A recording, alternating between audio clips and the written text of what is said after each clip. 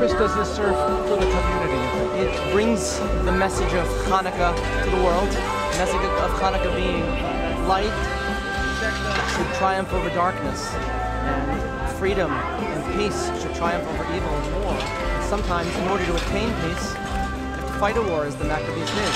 And they defeated the mighty Syrian Greeks. And here we are, over 2,000 years later, still celebrating how, with light, with music, with the menorah, representing the Europe of the oil.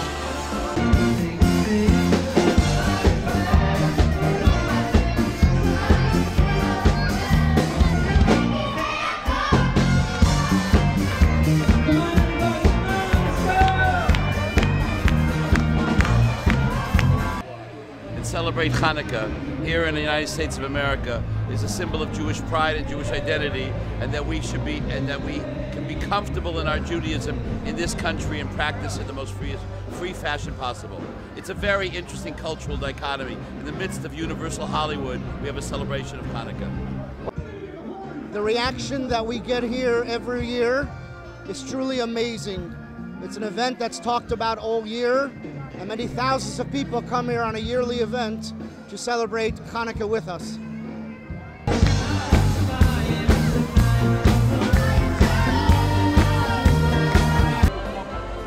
Ben Shapiro from KRLA 870 said to me, "What I love about this is Jewish pride.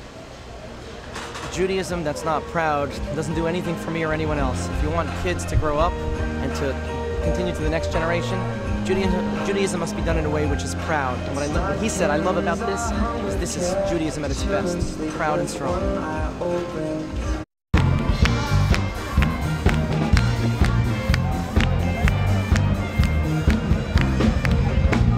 What does it mean, you think, to have something so public? Is it good or bad for Judaism? It's wonderful. It tells a Jew that you can be comfortable being Jewish in America, and you can do whatever you want and rise to any heights in the society, and your values and your traditions and your principles are still going to be respected.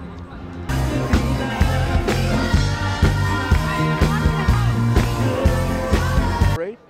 Do you go online? I just texted my aunt. She lives in California. She's not here right now. I said, "Aunt Rachel, I'm outside your house. Where are you?" So she goes, "Who is this?" I said, "Moshe, your nephew. I'm knocking." She says, "I'm so sorry. We went to Palm Springs for the weekend. Do you need a place to sleep? I'm so sorry." The story of Hanukah was like a civil war. Well, Between Dati and there existed great strife amongst the Jews. There were those that felt that were quite secular, the Hellenists, and they felt we should go along with the Greek mythology.